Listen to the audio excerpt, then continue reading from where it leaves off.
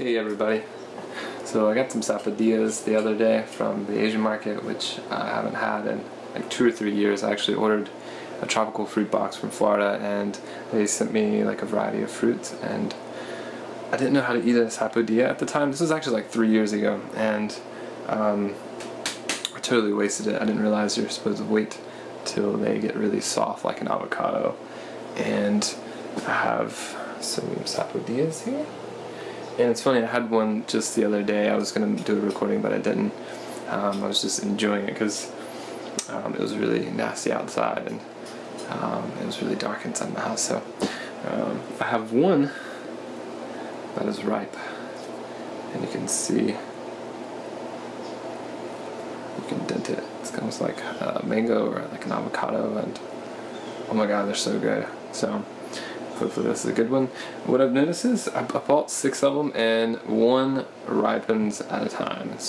They're all ripening, but they're still like rock hard. But this one, and the one that was ripe was like 3 days ago.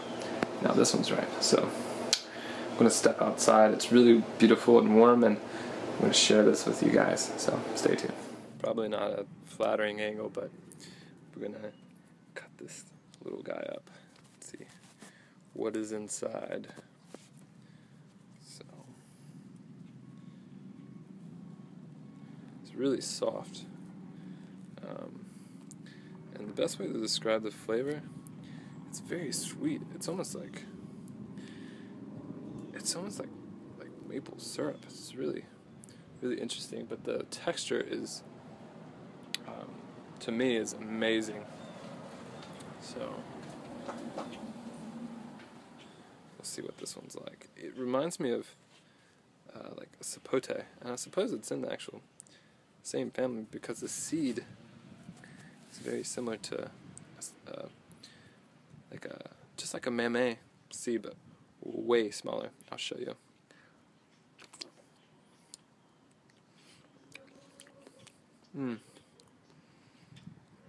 It's really sweet. Oh my god.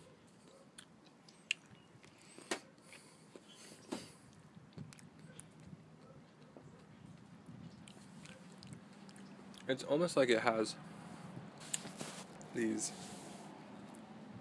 sugar crystals inside. So it's like almost gritty, but very pleasant. And what I really like about this fruit, even though it's really pricey, it's $3.99 a pound, but it's mostly fruit. Like literally the seed is right here. There's one seed, and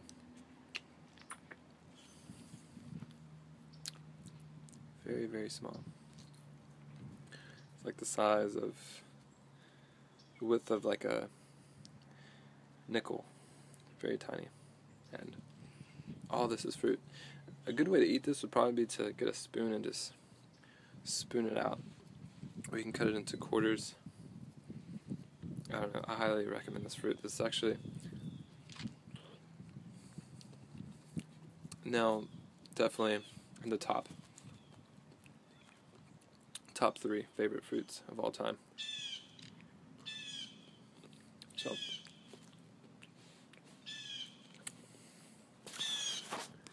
birds are out. Whoa, that sun is hot.